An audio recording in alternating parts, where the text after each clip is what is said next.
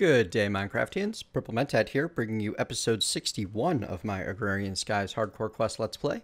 This game pack by Jadedcat is available on the Feed the Beast launcher. So, before I get started, couple of bits of news. For one, well, not me. So, there's a Minecraft channel known as The British Experience, in which my skin, which you can't see right here, but you can now, was featured in a bit of a video. They're doing kind of a roleplay take on a Minecraft Let's Play with 3 people. They're kind of funny. You've got an annotation link up on the left. Go check them out, see what you think. My skin here was used with permission in a little bit of a video inside of the game. You'll have to see it. It's pretty cool, actually. I was pretty happy with what they did. It was a lot of fun. Just one warning though, that video is not safe for kids. There is a bit of harsh language. Not unreasonably so, but it's still not good for your 6-year-old. Moving on. Today, I'm launching a new Let's Play. I am starting a series on Transistor because Supergiant games are awesome and Transistor is a fantastic game. So, you've got a link on your screen right now showing where the first episode of my new Transistor Let's Play is going to be. It's a bit of an experiment as I'm teaching myself to do live commentary in the middle of it. Check it out. Let me know what you think in the comments on that video. Give it a like if it's good, and if not, tell me so. Alright, that's enough news, that's enough announcements. Let's get into the meat of today's episode, which is going to be making the quantum network bridge. So, now that I have the quantum entangled singularities, the next step along the way is to get myself a couple of quantum... I've got a lot of quantum bees. A lot of quantum bees. Quantum field rings. And the quantum field rings are crafted from iron, basic processors, advanced processor, ME cable, and energy cell. The applied energy cell is made with fluix crystals, iron ingots, and glass. And I'm going to make one of... And I'm also going to make myself some fluix crystals, aren't I? I'm going to craft some of these by hand because they're required for the quests. And then, let's see, I needed energy. No, yep, energy cell. There we go. Nope, I want to craft it by hand. That's right. Okay, fantastic. And the quantum field ring. Excellent. So I'm going to need a total of 8 of those. Now that I've made one by hand, I can make the other 7 automagically. And I can just kind of... Still trying to make more purple dye. Stop that. It's also trying to make more wax casts. Stop that too. Awesome. Okay. There we go. Fantastic. Now, I'm going to need 8 more too, but I'll grab those in a moment. So I'm going to go upstairs and I'm going to show you how this thing gets set up. Oh, but wait, before I go any further, I actually forgot something. I need the quantum link chamber, which I don't have programmed into the system. I knew I was forgetting something. So quantum link chamber is made with fluix pearls and quartz glass. So I'm going to craft myself some quartz glass and some fluix pearls, which requires a whole bunch of stuff I don't have. That's okay. I'm doing all of this crafting by hand, like I said, because I want to... That's quartz, plastic, redstone. Perfect. I want to make sure that I'm getting credit for crafting these from... for the quests. Specifically, the bragging rights quest. Right. Okay, so I'm going to need a lot more of those fluix pearls. 2, 3, 1, 2, 3, 4. There we go. Fantastic. Now, one of you, can you make quartz glass for me? Yes, you can. Awesome. And one more of you. And while I'm at it, make myself 8 more of the quantum field ring, so I can set up both sides of this. So the quantum field ring gets built in a bit of, well, it gets built in a ring. I'm going to stick it right here because this is going to give me just enough room as well as access to everything I need. You put the link chamber in the center and it turns into this guy here, which you can power with... It needs to be powered externally. You can't power it from the ME system. You need to hook up power to one of these quantum field rings. It does not look like you can power there, but you can there. Okay. So let me remove those, or else I'll never get out of here. There we go. And to actually have it work with your AE system, you need to connect it by your preferred cable. I use covered cable purely for the aesthetic value. Huh. It doesn't look like there's a nice, happy way for me to connect that, is there? No. No, there really isn't. That's a shame. Hang on, I know what I can do. I can actually run a line right down here. And that'll be a little bit better. There we go. And that also needs to connect to one of the main pillars. Now, if I go downstairs, take a look at my ME controller, I should be able to see that 4 quantum field rings and 1 quantum link chamber are connected. I need to put one of my pair of quantum entangled singularities on the inside of that. You get a really cool graphic effect. And now I need to head to the nether and set up the other side of this. So, at the quarry. I've taken the time to run a little bit of cable in advance and make myself a nice spot to build this right here. And I really should have brought my flight potion with me. That's okay. And I put in this guy. Blast. Here we go. Or not. Yeah, this would be a lot easier if I had remembered my flight potion. Field drink, field drink, field drink. Alright, that's enough. Gonna go grab it. Alright, that's a little bit better. So, I'm going to feed it power from my Tesseract, which is also still supplying power to my Ender Quarry. Or Nether Quarry, depending on how you look at it. And I'm gonna hook it up to the cable right here and provide the link. And if I pop back to the overworld, now I should be able to see them connected to my ME controller. Using quite a bit of power. 8 quantum field rings, 2 quantum link chambers. Fantastic. And a whole mess of cable. Awesome. So, how is this going to help me? Well, I already have my auto anvil here. I'm actually going to need to move my energetic infuser. He can go live over here. And he can be set to redstone ignored. I can turn him off entirely. Maybe someday I'll set up to automatically refill my flux capacitor through my applied energistics system. That would be kind of fun. So what am I going to do with that applied energistics access point over there? Oh, I'm actually finally taxing my power to the limits. All right, let me solve this issue. Back soon. Alrighty, folks. So I did some testing, and it is definitely true. I have overloaded my system's ability, that one reactor, to produce power. Knew it was going to happen someday. So for the time being, I've disconnected this because otherwise my entire applied energistics system shuts down. This is even after attempting to attach a power relay and another energy cell. These are items you've seen me craft, or should have, and that allows you to add more power from the system. That is basically a big battery. I'm now storing 42,000 megajoules, or Minecraft joules. Anyway, I'm storing a ton of energy. But as soon as I start supplying power to this quantum field ring, it draws on both sides, and it's too much.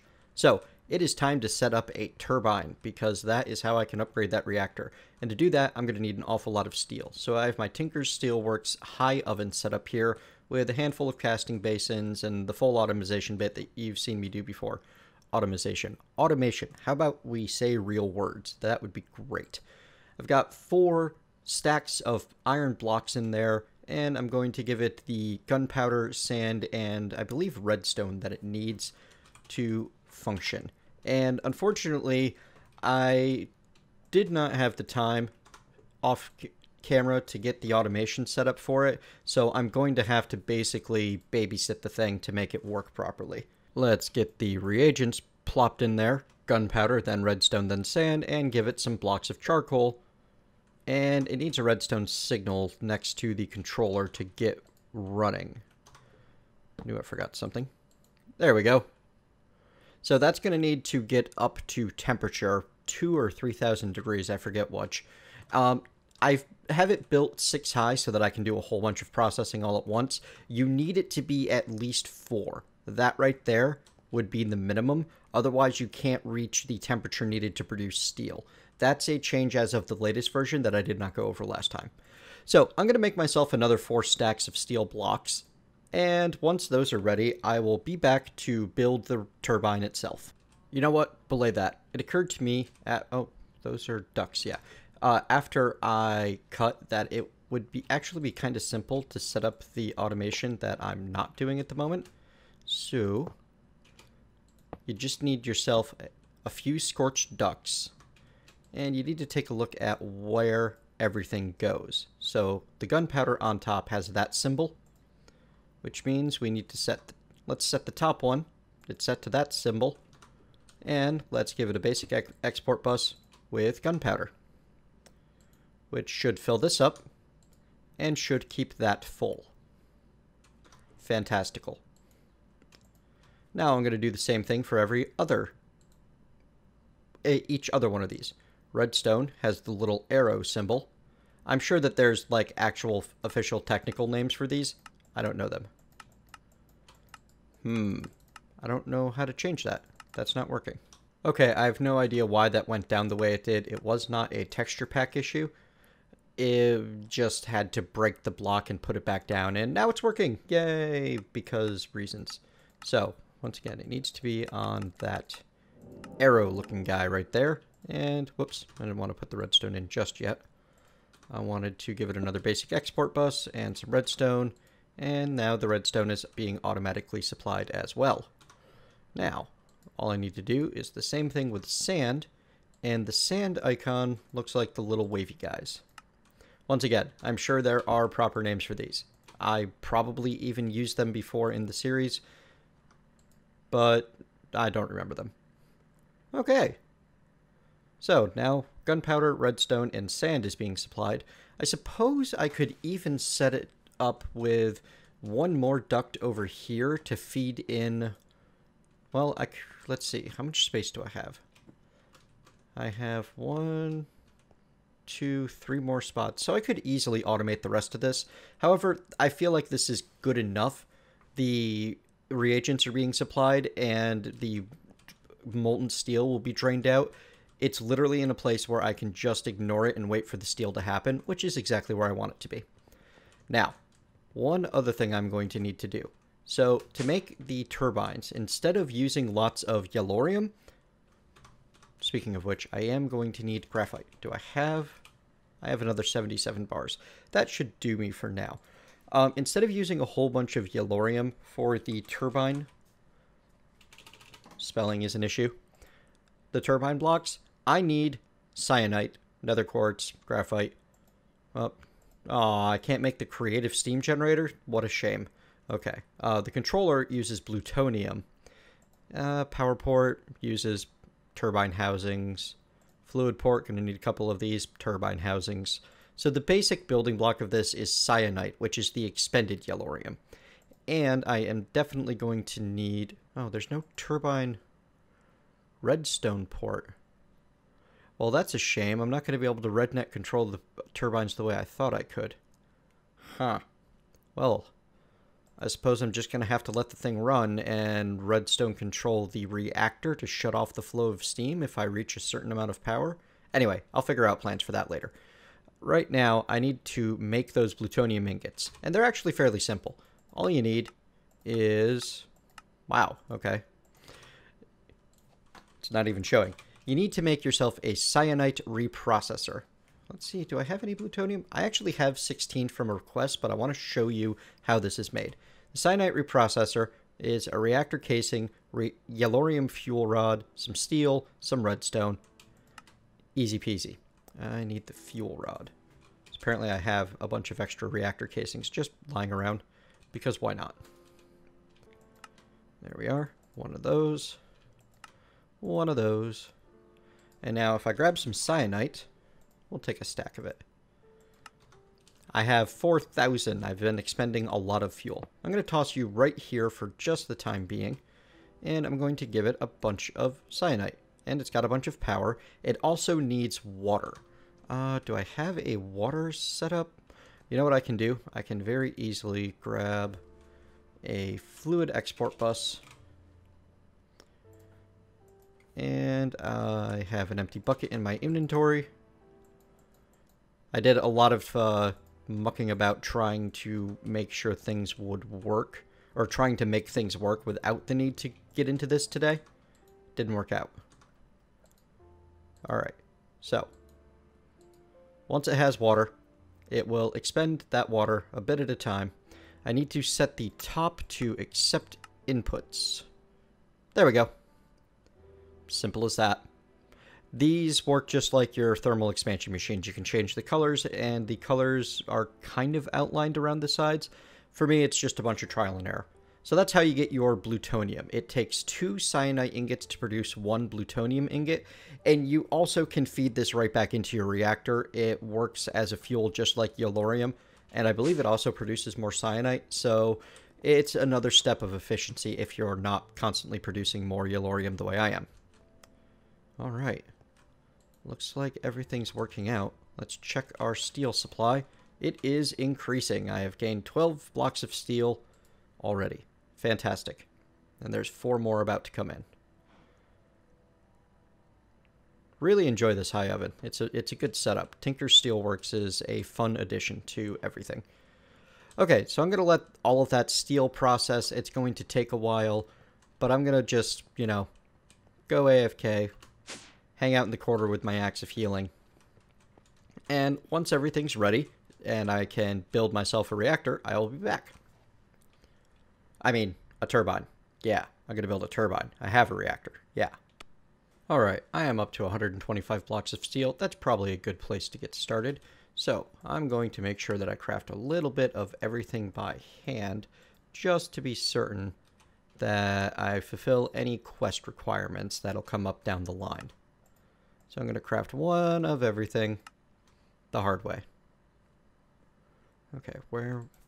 I need to look at my... I took the time to teach all of my turbine parts to my system while I was at it.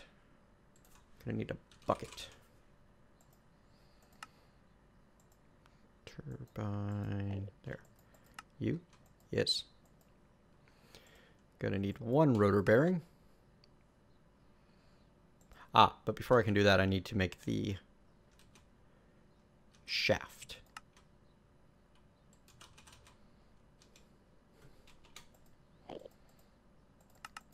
Even taught my system how to unpack steel ingots into steel blocks.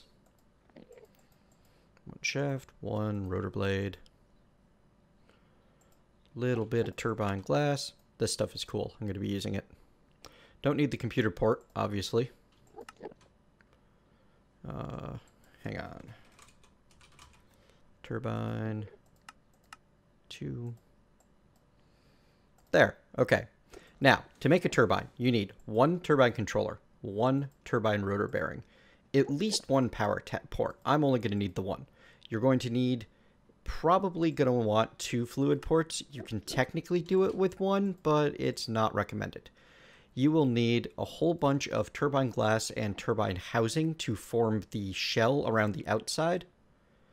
And you're going to need, for the turbine I'm building, a total of 79 more turbine rotor blades, meaning 80. And I'm going to need how many rotor shafts? Let me think about this one for a moment. I need to do some mental math. A total of 15 turbine rotor shafts. So, going to make 14 more of those. Now, to make the base of the turbine, this is going to be a 17 by 7 by 7 turbine. So the floor of it is going to be that 7 by 17 or 119 housings. And since I like to build with glass and such, you know what? I'm just going to make myself an even 1,000 more turbine housings because I'm probably going to want to build more than one turbine over time. And I am going to need more Enderium. Specifically, I want to use Enderium blocks as my coils because they are flat out the best that I've been able to find. You will get the most efficiency out of them. I need 36 of these. I only have 20. So to make another 16, I'm going to need 144 more Enderium ingots. And I can start that crafting while I head off to start building the turbine. And I think I would like to stick my turbine... I want it somewhere that I can see it. But I don't want it to take... You know what? This could be cool. 3, 4, 5, 6, 7. Stick it right here, shooting upwards. Yeah, I like the sound of that. Hang on, I'm going to tear down this smeltery. I'll be back in a bit. Okay, got everything cleared out. Made myself a little 7x7 pad where I'm going to put down my turbine housing. And because I'm that guy, I'm going to speed things along with my builder's wand. Made this thing for building. Well, it's time to build. Whoops. It helps if you don't misclick. So I'm going to have a solid bottom to it. And I think I'll have a non-solid top. So one of the fun things about the turbines is they don't actually care what orientation you have them in. You can have it going vertically just as easily as horizontal, which is a lot of fun, I think. And by non-solid top, what I mean is 4, 5, 6. All right. I'm going to fill in that center with glass.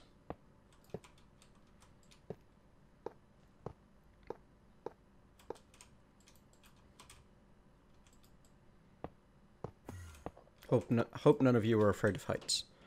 All right, so I need a whole bunch of turbine glass now. Obsidian, turbine glass. Well, folks, I got an emergency phone call just now and had an unfortunate incident where I accidentally muted my mic for the next 10 minutes or so, during which I built the whole thing. So let me go over what I had done. So I have 36 blocks of Enderium in there as my coils. The reason for this is, as shown in a spreadsheet below, every block can handle about 54 millibuckets of steam being converted into redstone flux. And every rotor blade, of which I have 80, can turn 25 millibuckets of steam into spin. Hello. So, with the reactor being capped at 2,000 millibuckets per tick, having that much, having 80 blades and 36 Enderium is probably the maximum that can be produced. You appear to be slowing down. You should be what's going on? You're active. You are active. Okay, nope, still speeding up. So you can see I'm reaching the first sweet spot of around 900 RPM. This thing should hit almost max speed. And I might need to regulate the steam down to about 1950 to get the perfect 1800 RPM out of it. In any case, this reactor is capable of producing an awful lot more steam than that. Right now it's only producing the 2,000 millibuckets per tick, and the core heat is way high. It's using about a third of a bucket. I mean, about a third of a millibucket per tick. So, yeah. I can definitely shut that down a bit. I don't know the RedNet controller well enough to do that right now, so I'm just going to come up here and I'm going to set everything to 50% by hand, just so that I'm not burning a ton of extra fuel. Now, this is going to help me because despite that one turbine most likely not being able to produce significantly more than my reactor did, I can set up a bunch of turbines around the reactor that altogether will produce significantly more power than the reactor can. And out from the turbine, I'm going to be outputting by tesseract so that everything goes in all at the same time. And to do that, I actually want to redesign things over here a bit. So these reactor power taps, no longer useful. These tesseracts, not doing what I want them to do anymore. I still want to have a bit of a battery, and the way I'm going to do that is I'm going to set up right here a couple of tesseracts. These are going to be set on energy storage. You know what? This isn't going to work out the way I want it to. I will set up a proper battery system another time. For now, though, this turbine power port is going to output to default. And it is going to send energy and block everything else. That went fast. Okay. So I'm going to let that get up to speed while I go build 2 more of the same turbine in the same configuration on the other 2 sides of this reactor. Except I'm probably going to do it a little bit more aesthetically pleasing and actually have the turbines facing upward because steam doesn't flow downward. Yeah, about that. Back soon. All right. Got my turbines built. They look pretty cool. I actually kind of really like this configuration. And I think that, whoops, when I need to add more, because I'm going to need to add more if I want to actually use all of the production of this reactor, I'm going to tuck them in right here and fill in these corners. So I have just one massive power generation monolith over here. But that's in the future. Right now, I want to show you this turbine. It is getting towards maximum effective velocity of 1800 RPM. I'm going to need to come back and regulate it and figure out exactly how much steam will allow it to go at 1800. If I do the calculations based on the spreadsheet shows an Enderium coil usage at 54.13, which for 36 blocks by 54.13, I come up with 1,948.68. So I'm probably going to lower that max flow to 1949, which you can almost do. It looks like, oh no, you can absolutely alter it to that degree. No problem. But we'll see where it is. As you can see, it's already outputting almost 22,000 redstone flux per tick, which is pretty close to what the reactor was outputting on its own. I have 3 of them. So once these get up to speed, I will be easily producing over 60,000 redstone flux per tick, and in fact I'm currently producing probably somewhere around 30,000. As I built these 2 concurrently, they're probably moving around the same speed. Yeah. In any case, tons of power going into the system now. I should easily be able to go and activate that quantum link. Let's see. Give you power. Go take a look. Huh, it's still cycling and blipping on and off. Alright folks, good news and bad news. So, the good news is, I figured out the problem. The bad news is, building those turbines was not at all something that was helpful for the problem. However, now that they're all sped up to full speed, and producing 23,698 RF a tick apiece, I think I'm in pretty good shape on power forever. I have about 70,000 RF per tick coming in. I should really go and build, 5 more lasers. Yeah, because why not? I have super resource generation. Anyway, let me show you what the issue was. If I come over to my quarry in the nether, and I change my overlay to loaded chunks, which you can do by mouse wheeling over that, you see that none of these chunks going along this line are loaded. Which means that as soon as the cable got outside of range, it caused issues, which caused the network to be constantly reconfiguring. So I've got my quantum field ring and my quantum link chamber and everything powered on both sides. If I pop back home and check out my controller, well, for one, I can see that that's, working fine. And if I take a look at my controller, I can see that I'm using around 80 megajoule, Minecraft joules per tick.